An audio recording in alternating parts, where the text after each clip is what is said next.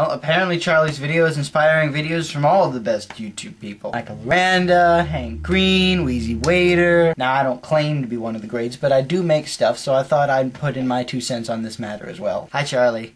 You don't know me. I'm a fan of your videos. My name is N4M4W45. You can call me Name. Now, Charlie, you talked about a very interesting topic. You made a video and you said that you, as a content creator for the website of YouTube, are scared. And, you know, a lot of people have made video responses to you, like I said, connecting with you, saying that they feel it too. Now, I'm going to be honest. I'm not scared. Maybe I'm not scared because I'm not as popular as you are. Maybe I'm not as scared because I haven't been making videos as long. But I do share the common interest of not wanting to make bad stuff. During my first few weeks of YouTubeness, I made 2 horrible videos. They were called Gaming as a Medium and Casual and Hardcore Gaming. I like video games. They were bad because I didn't do any research. I didn't really have a grasp of what I was talking about. I didn't really clearly state what I was talking about, and they just weren't well put together. I'm ashamed that they exist, but maybe that's the point. Maybe it's a good thing that they continue to be up there. Maybe it's a good thing that they're bad and that people watched their badness and that, you know, my friends critiqued them a lot. I learned from those videos. Why did we start making videos?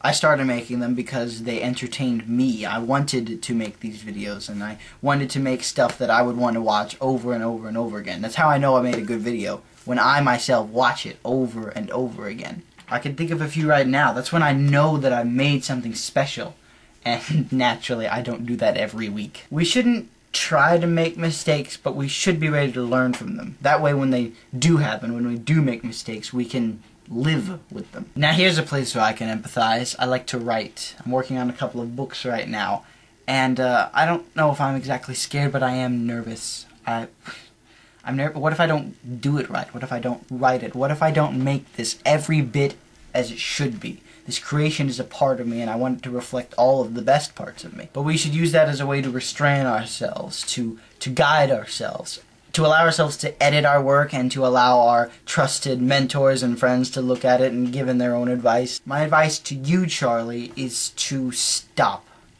To stop your channel. If you don't want to do it anymore, then don't feel like you have to. We like your stuff.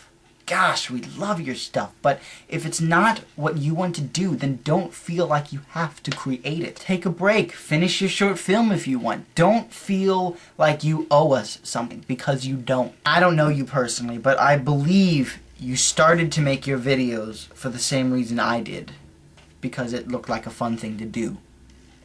Find the fun, then come back. My name is N4M4W45. Have a good day. Peace in Christ, and imagine on.